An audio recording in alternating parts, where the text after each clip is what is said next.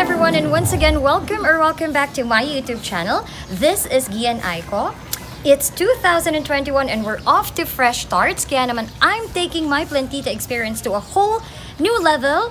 Ako ay nagpa-landscape kay Mang June. So, samahan niyo kami.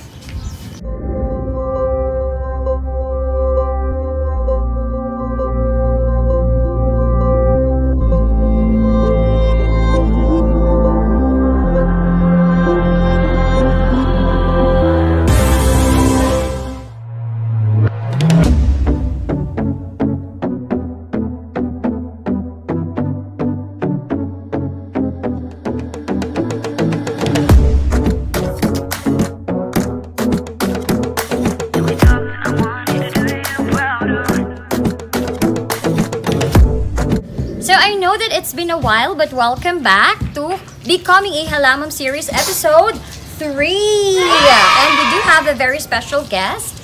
I called out a plant enthusiast with 15 years of landscaping experience, or 15 years of experience in the landscape business industry. Of course, we do have Mang June, and sasamahan niya tayo later kasi busy pa siya sa ngayon.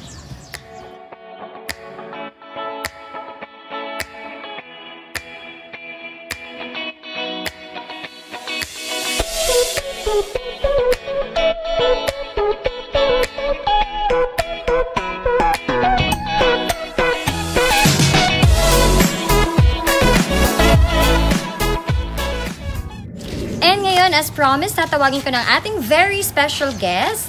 Siya ay tubong Lemery, Batangas, na ngayon ay nakapagtayo ng kanyang landscaping business sa Dolores, Capas. Please all welcome, Mang June! Hi, Kuya June! Hi ka naman! Kuya June, meron lang akong tatlong questions sa'yo para sa mga plantita at saka plantita natin out there. Unang-una po, ano-ano po yung mga halaman nilagay niyo dito sa aming bakuran, sa landscape?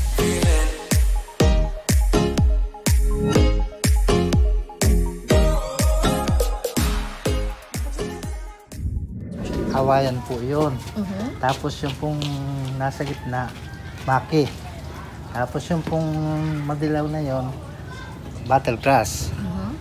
Yung po yung isa, eugenia, yung nasa gitna. Tapos yung po ay pandinos.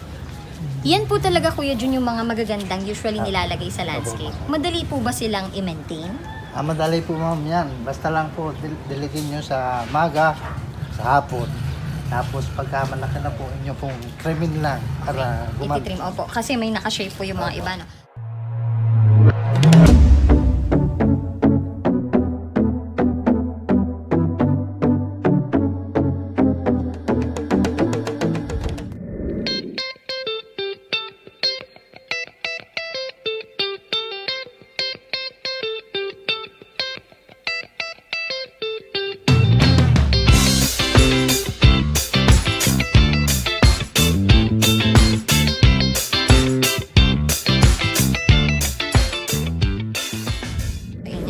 Karamihan po ng nagla-landscape, either Bermuda grass or frog grass po ang ginagamit.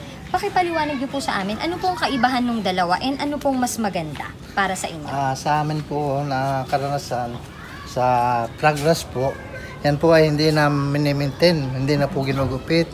Yan po ay kusa lang nakapal pero hindi nataas. Yan pong Bermuda, yan po ay nataas, kaya po hindi, ngayon po wala na pong nagtatanim niyang, bihira na. At yun po ay pagka kumapal na wild, kaya hindi na po kami, bihira na kami magtanim ng Bermuda. Yan, narinig niyo po. Kaya mas advisable po ang frog grass.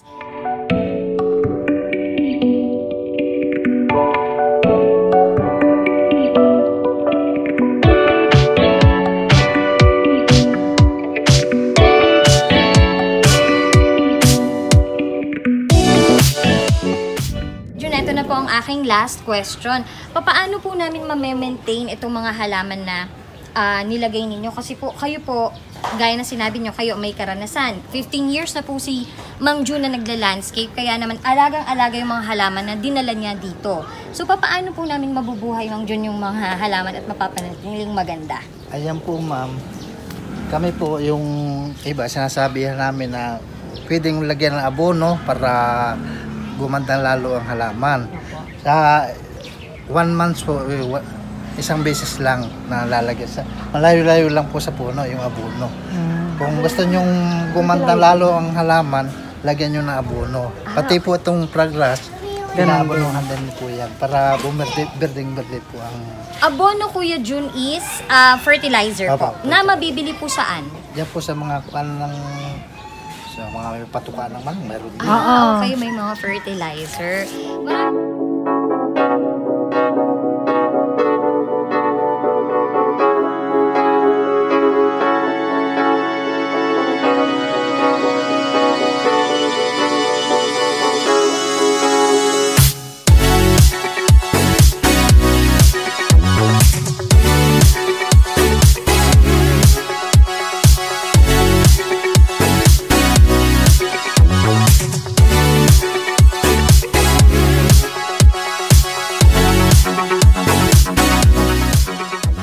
Maraming salamat po ulit, Kuya Jun, sa inyong time. Again, for your landscaping needs, sa mga plantitos and plantitas out there, please remember, kung naghahanap kayo ng mga affordable and magandang landscape to upgrade your garden, Mang Jun po from Dolores, Capas. Thank you so much. Salamat Thank po, you, Kuya ma'am. Jun.